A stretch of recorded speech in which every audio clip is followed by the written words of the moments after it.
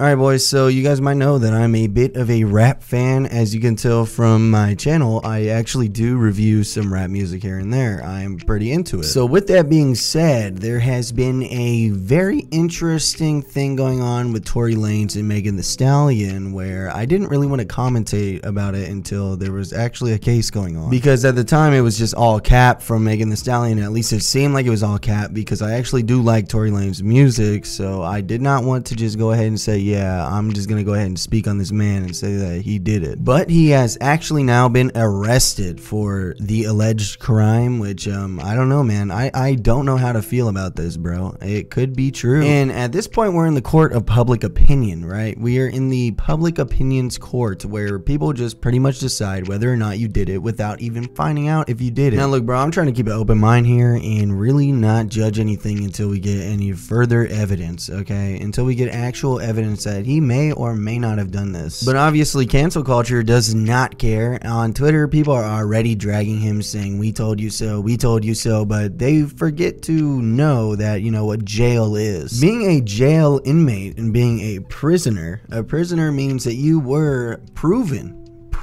guilty, that you were the person that committed the crime. However, jail is pretty much just a holding cell until you actually get proven or disproven of doing that said crime. But my boy Tory Lanez is actually facing up to 23 years in prison here, and now that he doesn't have a major label or anything, I feel like that could actually happen. Now that there's no label that is constantly trying to get him out so that they can push album sales and constantly trying to get him out so that they can push merch, yeah, it could definitely happen, honestly. I don't know, man. I'm definitely going to be keeping this story on the top of my mind. I am definitely going to be thinking about, you know, Tory Lanez and what's going on with him. You know, did he do it? Is he innocent? I don't really know, bro. I just don't know. And I don't really want to throw around accusations yet and say that he did it without actually getting factual evidence that he did it. I don't know, man. I would love to know what you guys think about this whole situation in the comment section below. I know that it's a bit of a muddy topic here. Like, it's kind of hard to really talk about this, but I thought that this was a very interesting development because it's actually being taken seriously now. I thought at first it was just like beef, you know, to spark up album sales because they were both dropping projects at the same time. And you know how it is, bro. On YouTube, if your views are kind of hurting, you're gonna make a video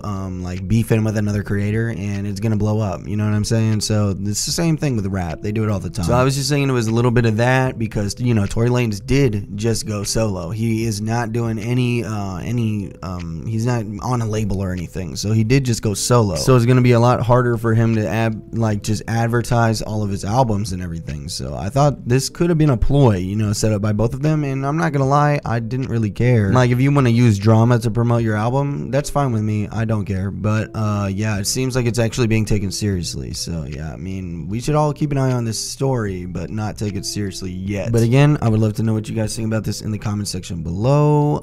But yeah, I hope you guys did enjoy this video. If you did, make sure to leave a like, comment, and subscribe. Turn on post notifications and check out all my other outlets in the description below. But again, man, do not harass anyone. I know that my videos they're just not meant to, like, you know, harass anyone that I talk about in my videos, so do not harass them or their fans whenever it comes down to the topic of Megan Thee Stallion versus Tory Lanez, because this is all supposed to be 100% kept between those two. Anyway, peace. She told me, baby, look alive.